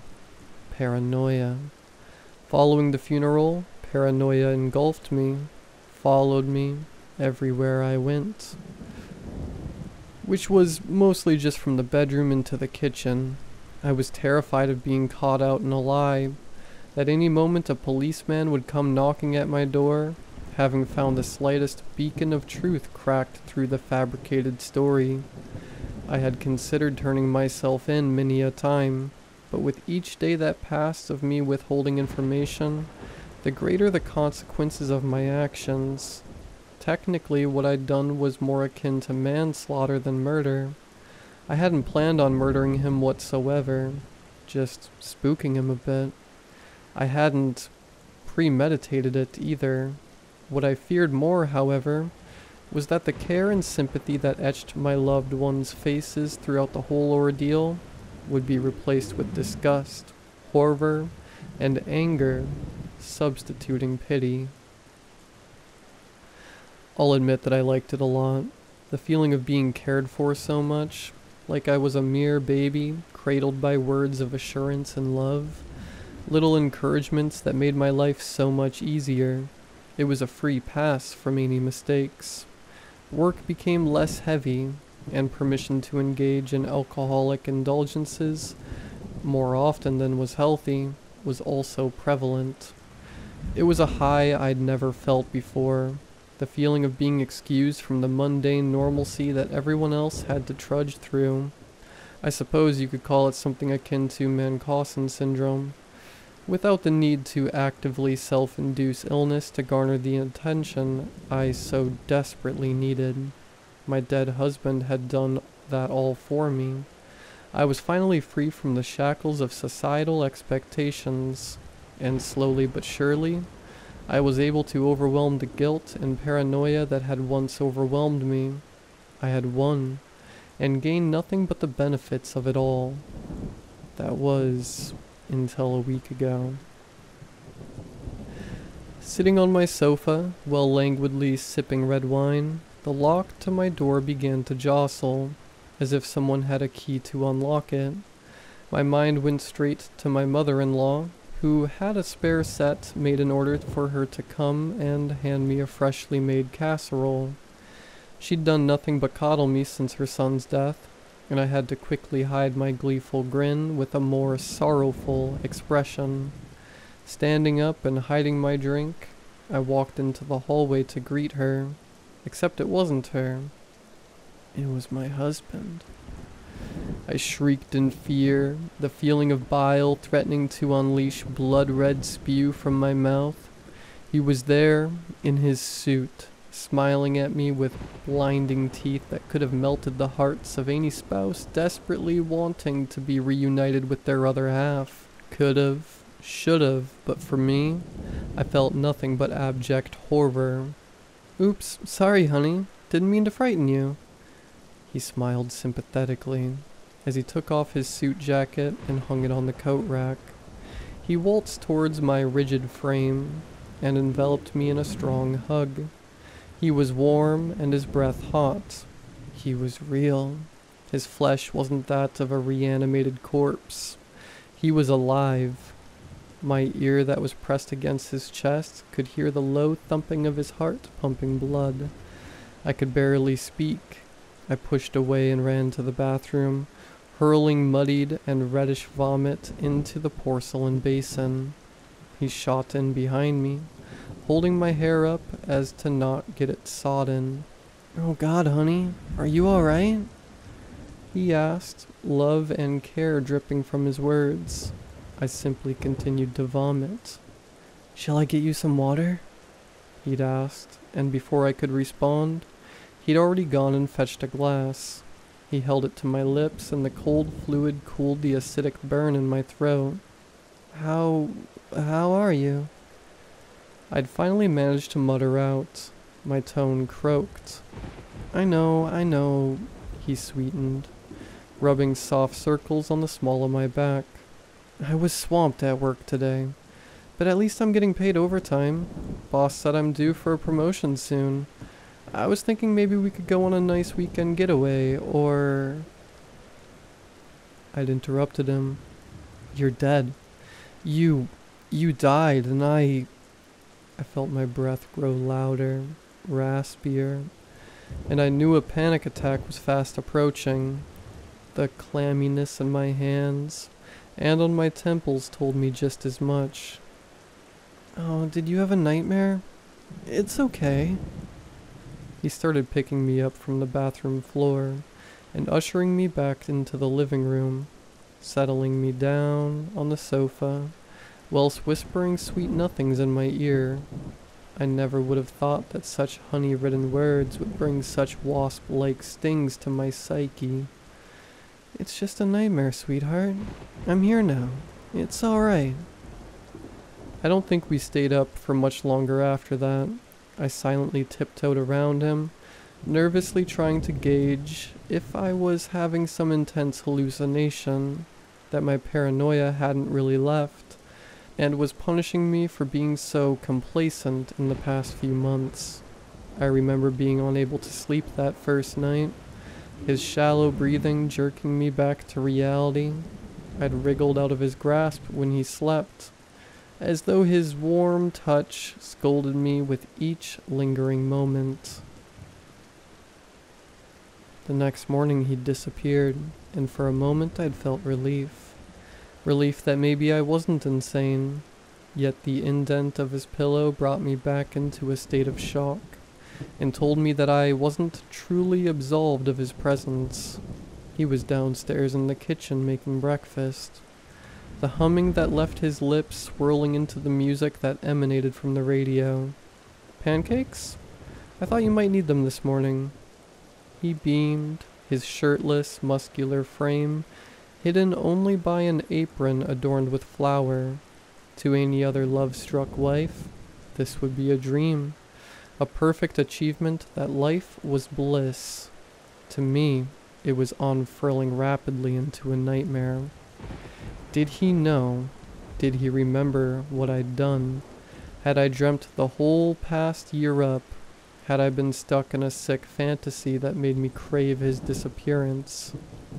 I'm not hungry, I stated, more spitefully than I'd intended.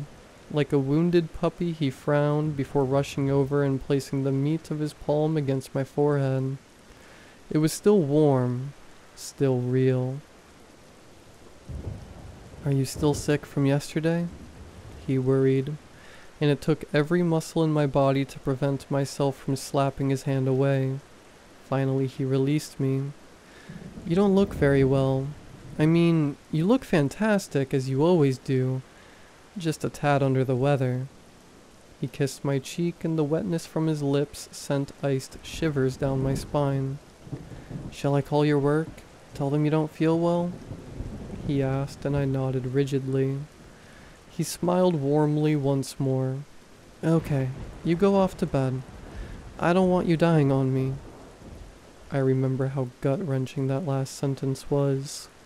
For a moment, I thought I saw a darkly humorous gleam in his eyes, like he'd caught me in a trap, like he was toying with me. I turned on my heel and ran back up the stairs, slamming the bedroom door behind me. I remember how I paced around the room, biting at the skin around my nails until they became sore and pink.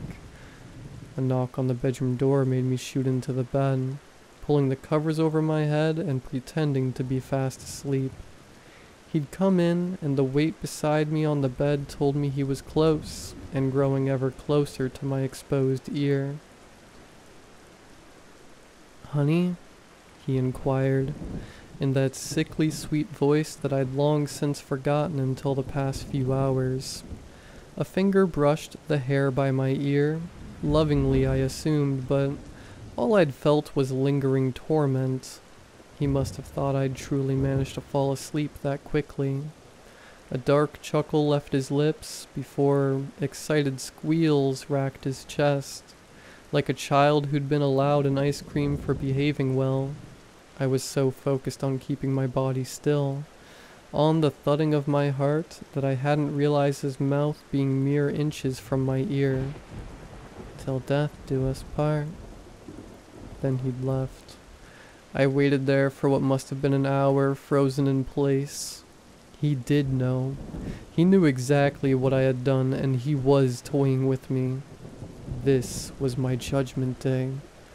After I'd decided enough time had passed, I gingerly left my bedroom, tiptoeing around and noticing that his car had gone. The kitchen was spotless, so he must have cleaned up. My perfect, undead husband had left for work. I went on Facebook. No messages left with condolences from his friends. In fact, the entire post I'd made about the passing of the love of my life had completely disappeared without a trace. All the photos of family events that had me looking solemn and shy were now replaced with almost exact replicas, except for the smiling face of my dead husband peering at the camera next to me, his large hand clamped around my waist or shoulder, as if he'd never died. I couldn't stand it. Everything I'd gained, everything I'd worked so hard for, was so cruelly ripped up from me. It was like I'd died. I was no longer the poor, grief-stricken wife. I was the happiest and luckiest woman in the world. It destroyed me from the inside out. I needed it. The sympathy, the victimhood. I craved it stronger than ever before. This must be what opioid addicts feel like when the euphoria is so suddenly stripped from them. The cold shaking of my fingertips felt just as much like withdrawals. So, I decided to kill my husband again. This time make sure he was really never going to come back. Never ruin my life again. I went out for a drive and bought some sleeping pills. Lots. Just over-the-counter stuff, but strong ones nonetheless. A few bottles, on being his favorite wine, and a couple of steaks to make his favorite meal. I'm not that much of a villain, you know?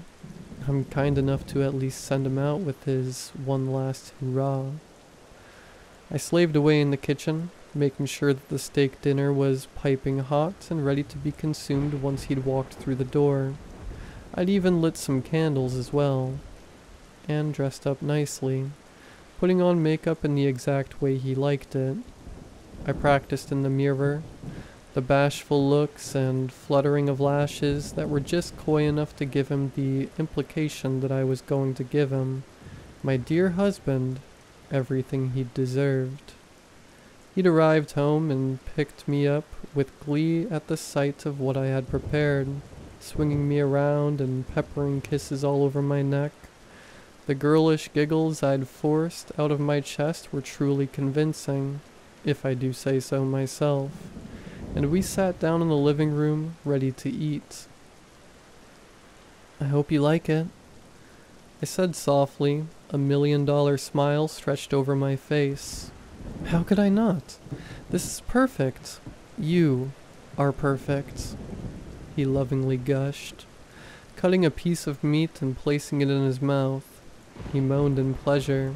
"Simply divine. You really should become a chef. Write a cookbook." I giggled once again, ignoring the nagging disdain that threatened to furrow his brow.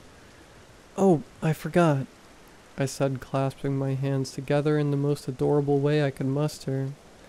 "Would you like a glass of wine? I bought your favorite." It seemed impossible that his grin could grow any wider, but it did. "Wow, yeah, please." With that, I sauntered off to the kitchen, swaying my hips seductively as I left. Men are such fickle creatures, and hopefully any remaining doubts in his mind would soon be overridden with lustful thoughts. From the living room, I could hear him muttering to himself, words along the lines of, "What did I do to deserve her?" and the like. I was ever so fortunate that my husband was a white wine drinker, and me a red, so bringing in 2 distinct glasses would be no alarm to him. I'd already opened the bottle, hours before he'd arrived, filling the bottle with packet after packet of crushed sleeping pills, which had allowed enough time for them to fully dissolve into the pale liquid. I emerged back into the living room, placing his glass of wine in front of him whilst taking a sip from my own, and kissed him on his cheek. A small blush arose from him, and he gleamed with mirth. We continued to chat over dinner. A few seductive glances passed between us, before he swayed slightly and fell asleep in his chair. I checked his pulse. It was still there. Slowly his body crumpled onto the floor, the deep slumber rendering his muscles useless. Here was the tricky part.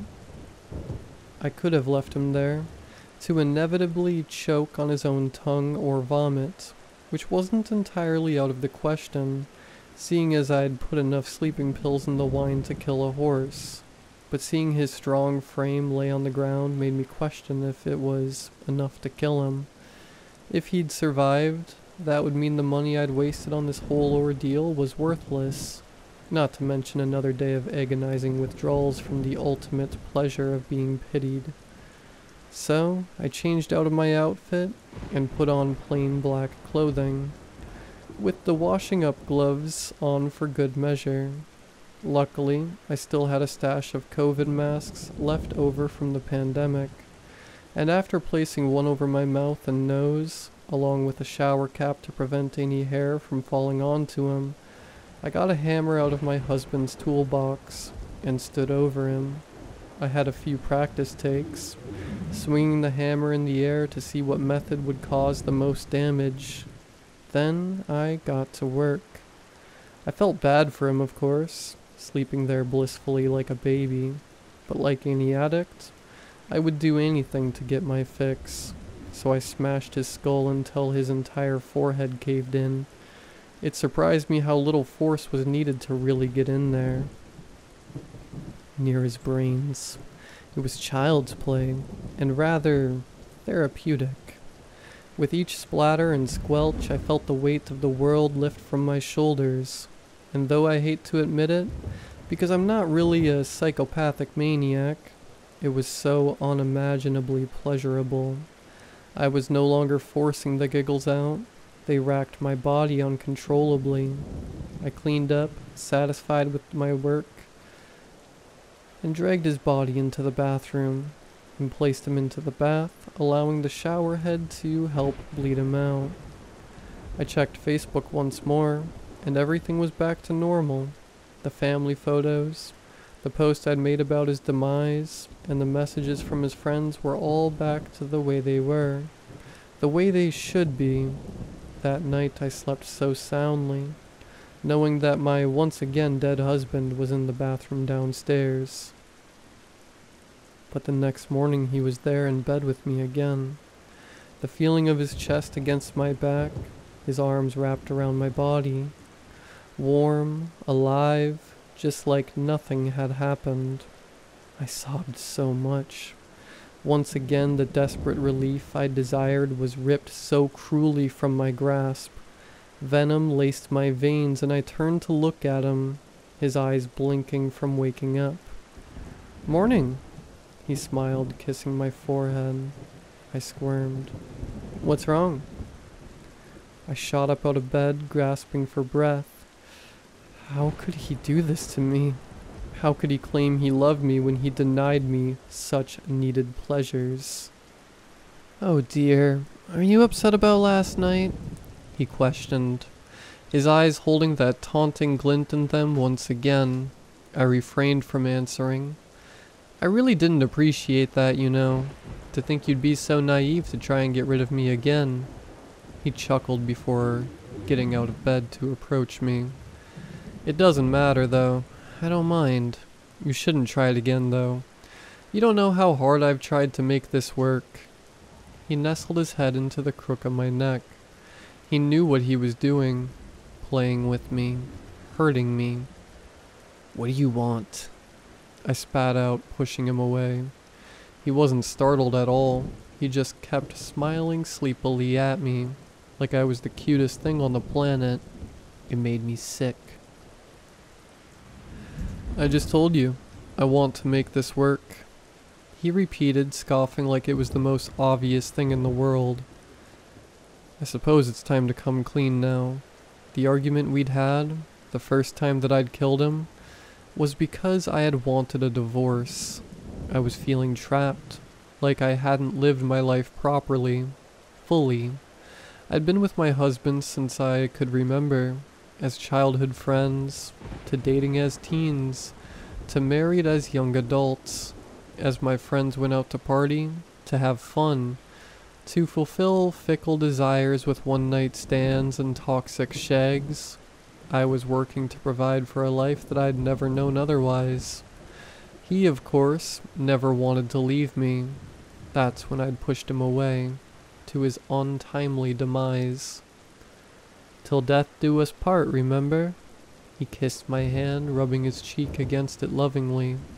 I snatched it away and slapped him with the other. He didn't seem fazed at all, just continued to look at me with an enamored expression until I'd left the bedroom. Throughout the past week, I murdered my husband more times than I could count. I drowned him, electrocuted him, poisoned and suffocated him. I set him alight. I beat him to death. I even stabbed him right in the neck.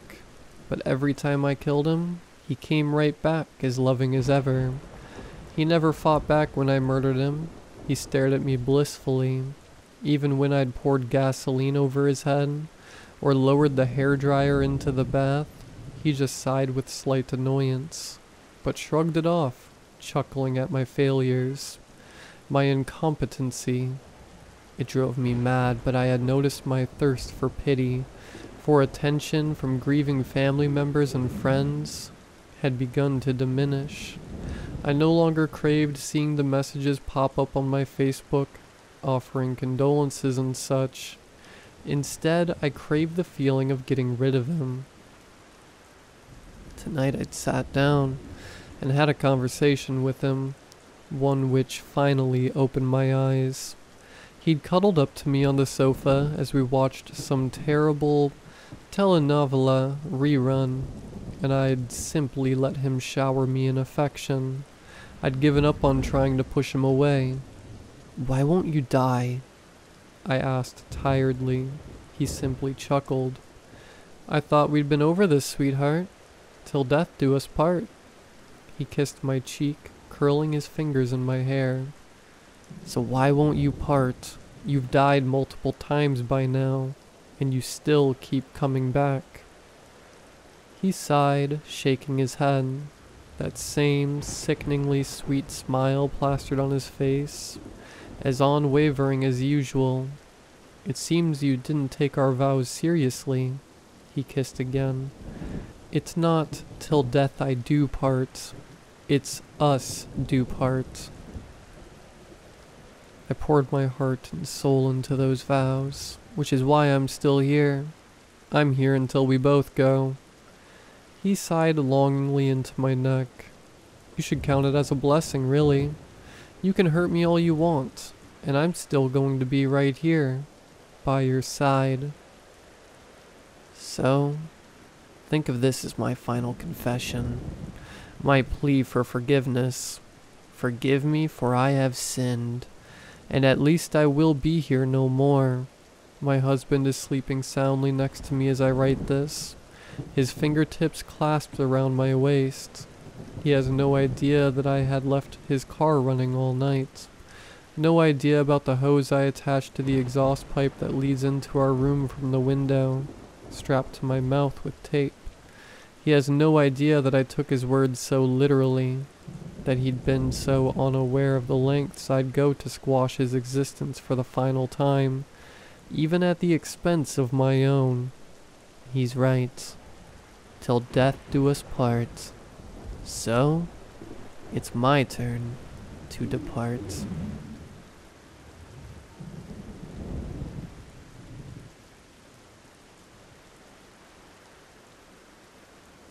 I don't really know where to start. One night, being kept up by the smashing of hail against my window, I had the idea to see what would happen if I texted my number from a phone in a lucid dream. I'm quite experienced with it. I practiced while I had nothing else to do during the pandemic. But after that idea sparked in my head, the dream I had that night had an indescribable sense of danger, as if I shouldn't, under any circumstances, have been doing what I was doing. It just felt wrong. As I drifted off at around 3 a.m. into, well, I don't know if dream is the right word anymore. Heck, I don't know if there is a word for it. Like hell, or some sort of parallel universe we can only access when our consciousness isn't in the one we know. Anyway, apart from the weird sense of danger, it was all kind of normal. First, I played around a bit, floating through my house, using the comebacks you only think of after an argument. Then I remembered what I was there for. I picked up a phone, typed in my phone number. It actually took me a few minutes because, you know, how it's pretty hard to read properly in dreams. After starting a WhatsApp conversation with myself, I texted hi and thought nothing of it. Then after I enjoyed myself some more, I woke up to my alarm. Of course, I dreaded having to go to work in the morning, having not fell asleep till 3, but regardless I got up and started to get ready. I tried to connect my phone to my car's Bluetooth speaker. A rush of pure mortification made my blood run cold, as I read a text message from a random number at 5:01 a.m. saying hi. After the initial rush, I thought maybe I was overreacting. After all, it's a pretty generic text message. When I finished work at 4 p.m., I asked around if anyone knew the number, to which my answer was no. Weird, but not enough for me to think anything of it. Going back to sleep that night, I thought I'd try again out of curiosity. It felt a bit more dreadful this time, almost like I was being watched. And my once familiar home, which I lived in with my family, a wife and 2 kids, was deserted. Paint peeling off the walls, black mold everywhere, like an abandoned house. However, being the idiot I am, I reached for my phone, typed in my phone number, and typed an indistinguishable text, 1161. This is Dream Me texting 2812. As I put the phone down, I caught myself out of the corner of my eye. It seemed pretty tall. Humanoid, but evasive. I thought I'd best just wake up before my thoughts affected the lucid dream. I guess you could say this is when it all started. When I woke up that Saturday, I once again received a text message from the same number, reading 1161. This is Dream Me texting 2812. I froze in shock. Have I made the next best scientific discovery ever? Or have I found a way to enter a parallel universe through dreaming? Neither. I gave them a way in.